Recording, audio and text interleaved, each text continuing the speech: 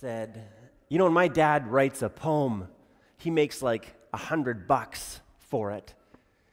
That's nothing, said the other boys. The next one said, when my boy writes a story, they pay him like $200 for it.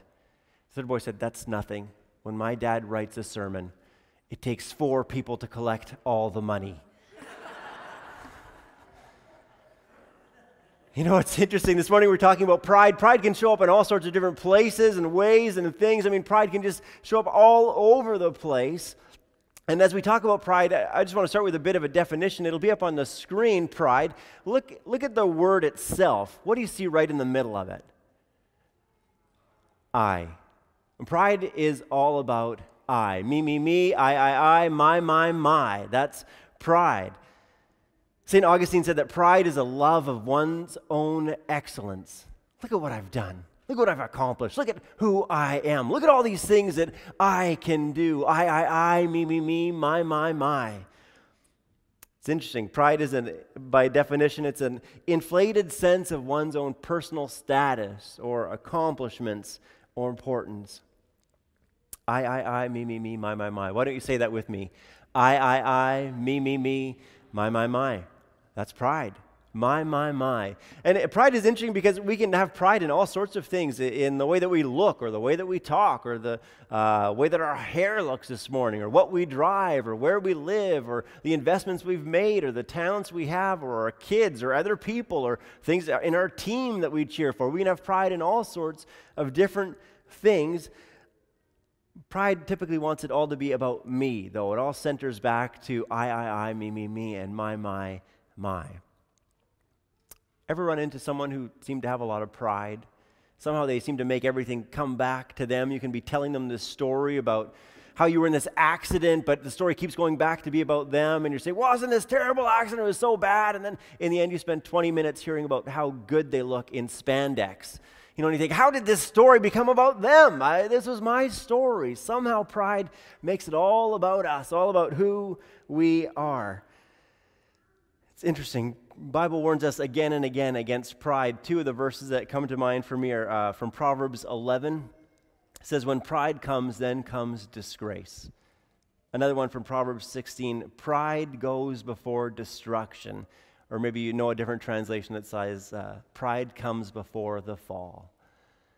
It's interesting, the Bible, it's quite concerned about pride, that we don't have too much pride about who we are or what we do. Let me ask you this. What was the first sin recorded in the Bible?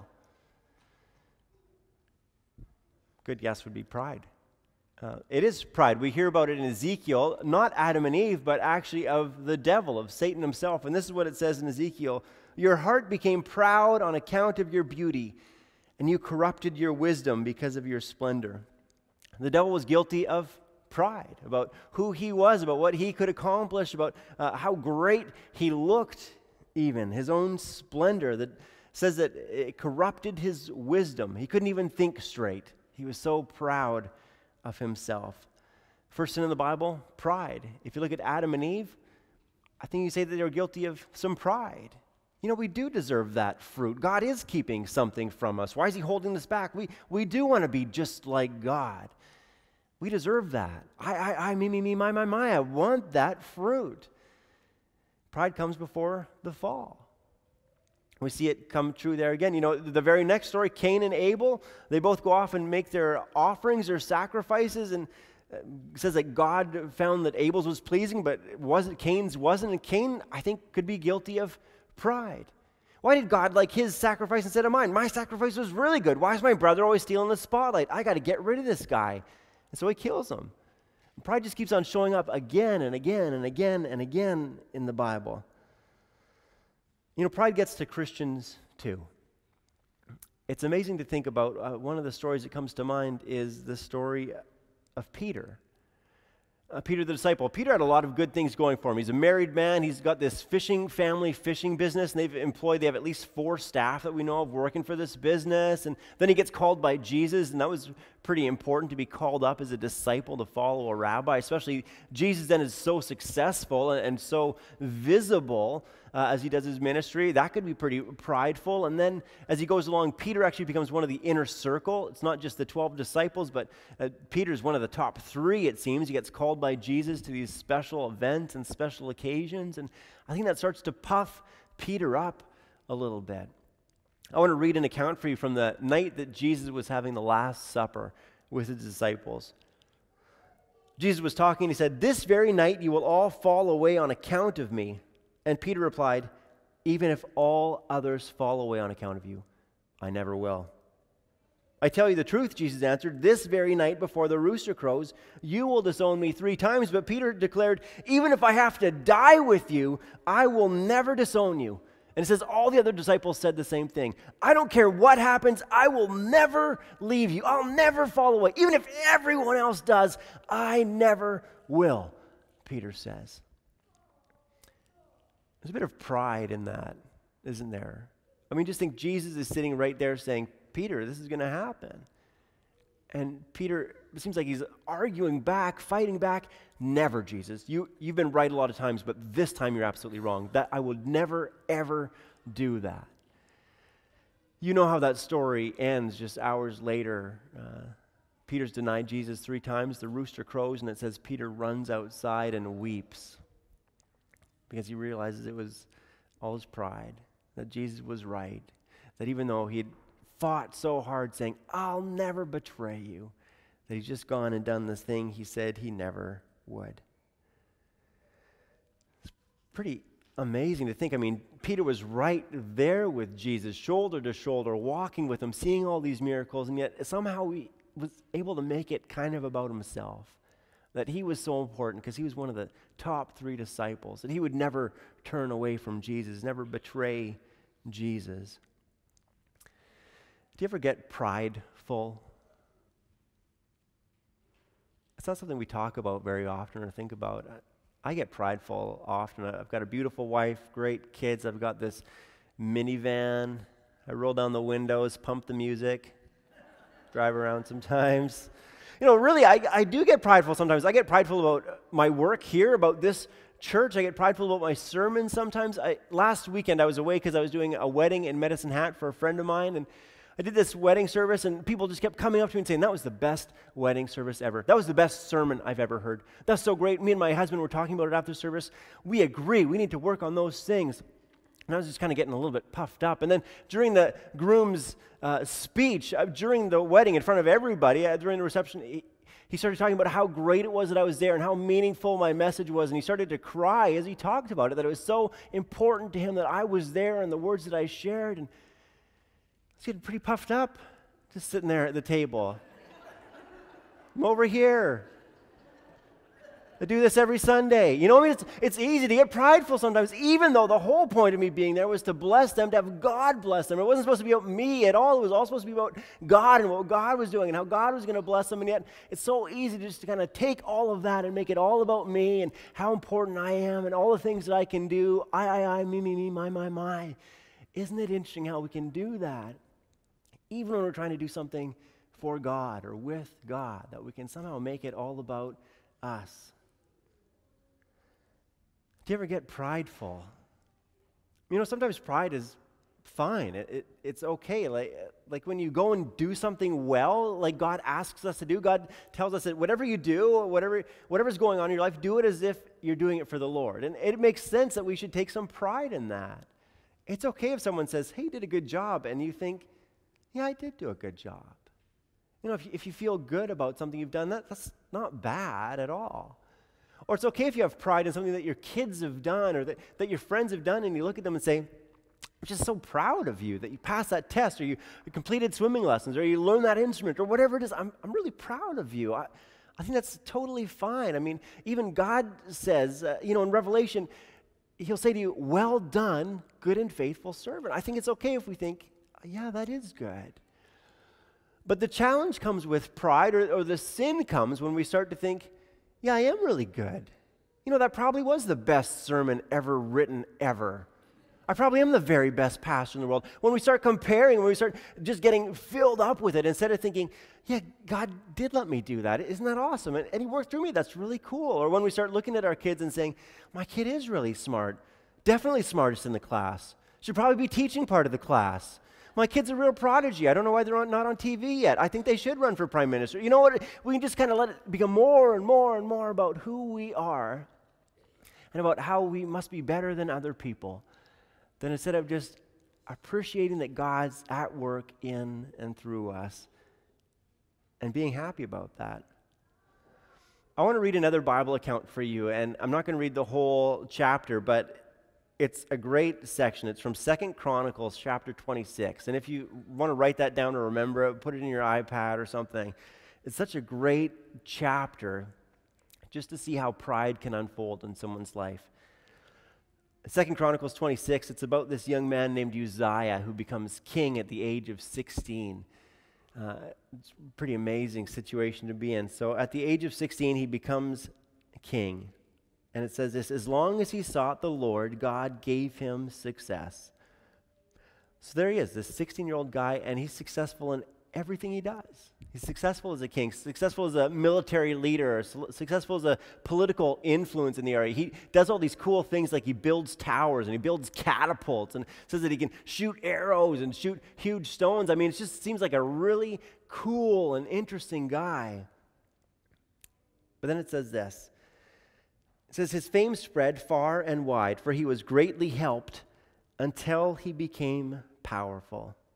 But after Uzziah became powerful, his pride led to his downfall. He was unfaithful to the Lord his God.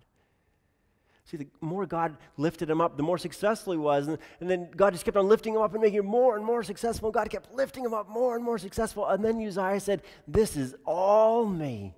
Look at everything that I've done. Look at everything I've accomplished. I, me, my. This is all mine. Look at everything that I've done. And the moment God stopped lifting him up, he fell. That's the end of Uzziah's story. He turned away from the Lord, and then he dies. Everything that he has falls apart. It all crumbles. Pride comes before the fall. You know, more literally, that passage says pride comes before destruction.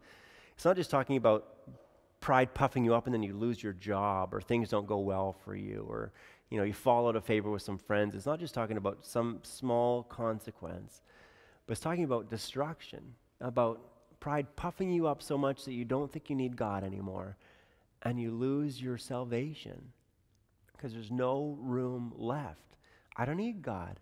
I'm doing this all on my own. I'm just totally fine on my own. Pride can puff us up so much that there's no room left for God. And that's what happens in Uzziah's story.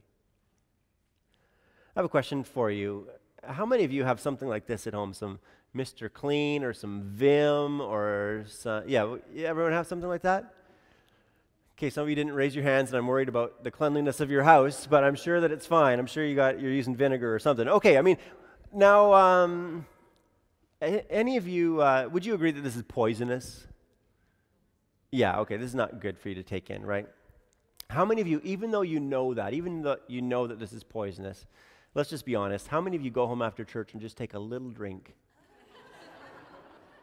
Just to jolt yourself awake. Whoa! Any of you do that? No, why not? Because it wouldn't taste good, it could clean you out. You got a cold? Mr. Clean. No, I mean, you don't do that because you're smart people, right? Yeah. Because it's poisonous. It could kill you, right? I mean, you just know, thank you for sharing the obvious. We don't drink it because it's going to kill us, right? How many of you, I mean, you don't go home and drink this stuff because it'll kill you. How many of you watch things that you know are not good for you, or eat things that you know are not good for you, or download things that you know aren't good for you? How many of you take in things like lies or affairs or adultery or theft or violence or crime or drugs or all sorts of different things, even if you're just watching it and think, yeah, that's okay. That's okay for me. I think we do that a lot. Someone said to me after the first service, you know, we can't even really watch the news because it just shows us so much stuff that's not good for me. It's poison. It's toxic. And, you know, I often think, well, I'm okay. That doesn't bother me. That song, I don't really listen to the lyrics. I just like the beat. That show, it's just entertaining, even though they're all having affairs and, people are getting killed. And, I think we take that stuff in and think, well, it's not going to bother me. It doesn't impact me. It doesn't affect me. But isn't there just something wrong? There's a breakdown somewhere where we can watch something that's sinful and find it entertaining. And I'm guilty of that. The shows I watch, I don't want to make it sound horrible, but they're regular shows, and the regular storyline is an affair, a murder, a lie, a scandal. Isn't that just the storyline of the things that our world produces now? And I watch it and think, oh yeah, that's okay. It doesn't bug me, it doesn't get to me. But why would I take that in if it's poisonous for me, if it turns me away from God, if it kind of lifts up things that God doesn't like or honor or value? I've told you before, I'm going through a 12-step program called Freedom Sessions. I go to that every Tuesday night, and about a month ago, maybe a bit longer now, they issued this challenge called the Filth Digestion Challenge. Just to think about, how much garbage are you taking in? Maybe it's food that you're taking in, but how much media are you taking in that's just garbage and it's not good for you? How much music are you taking in that's garbage? It's not good for you. How many books or magazines or websites do you go to that are just not good for you? How much garbage are you taking in? And what would it be like if you just stopped all of that? The challenge was to try it for a week. If you're looking for a Lenten challenge, I'd try the Filth Digestion Challenge, just to think, just objectively about this show I'm about to watch. What's the content going to be? What's the song I'm going to listen to? What's it actually lifting up or encouraging? I think often our pride says, it's going to be okay, but I think God would look and say, why are you doing that? If you know that it's poison, if you know that it's toxic for you. There's this another passage I want to share with you. From Psalm 10, it says this, "In his pride, the wicked man does not seek him. In all his thoughts, there's no room for God." The danger with watching those shows or taking in those kind of things isn't that you hear a swear word. I think you can probably all handle it. It's not that you see a crime and then you become a criminal. I don't think that that's the result. I think the danger is just thinking, well, this is okay. This is removed from my life with God.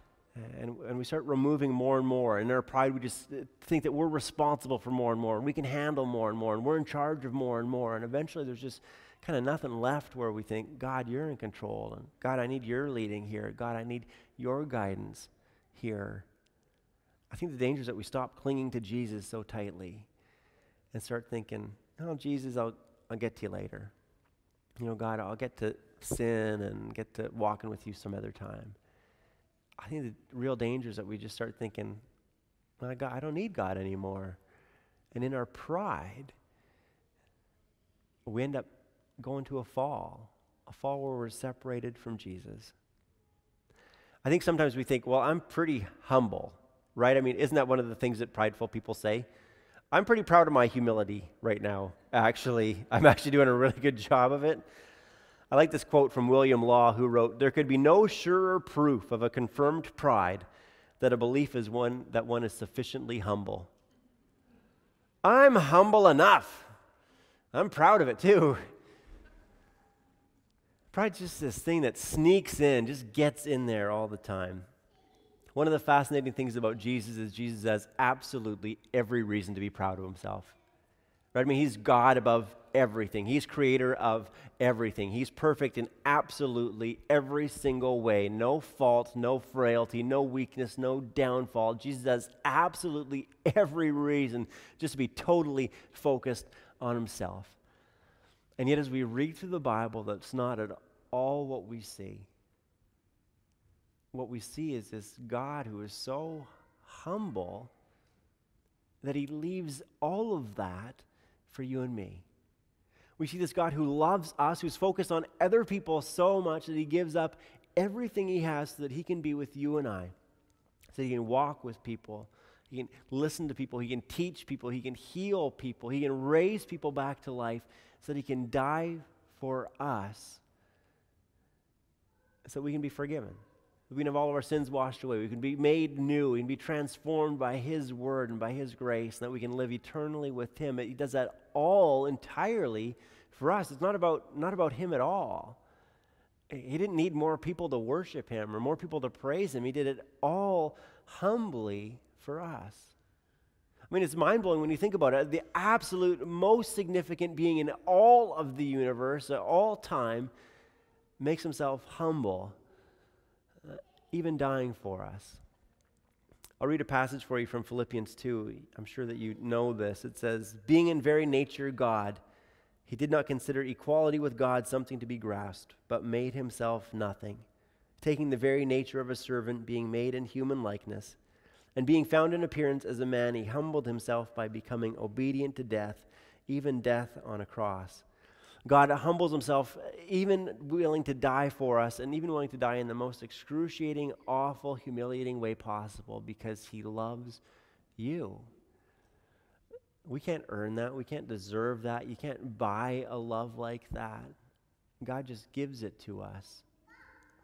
It ends this way. It says, therefore God exalted Him to the highest place and gave Him the name that is above every name, that at the name of Jesus every knee should bow in heaven and on earth and under the earth, and every tongue acknowledge that Jesus Christ is Lord, to the glory of God the Father. Jesus completely humbled Himself so that your sins could be forgiven, your life could be transformed, your eternity could be spent with Him. That's amazing to think about. As you continue walking with Jesus, as you continue growing as a Christian, I pray that God replaces more and more of our pride with humility, that we look more and more like the humility of Jesus. I don't know what you picture when you think of somebody who's really humble. We don't really promote that a lot in our culture. Be more humble. I don't know. I don't pray for my kids that they're super humble. Maybe I'll start now. But when I think of someone who's humble, I don't think of something really great. And yet I love this passage from C.S. Lewis. He writes this, do not imagine that if you meet a really humble man, he'll be what most people call humble nowadays. He will not be some sort of greasy, swarmy person who's always telling you that, of course, he is nobody. Probably all you will think about him is that he seems a cheerful, intelligent chap who took a real interest in what you said to him. If you dislike him, it will be because you feel a little envious of anyone who seems to enjoy life so easily. He will not be thinking about humility. He will not be thinking about himself at all.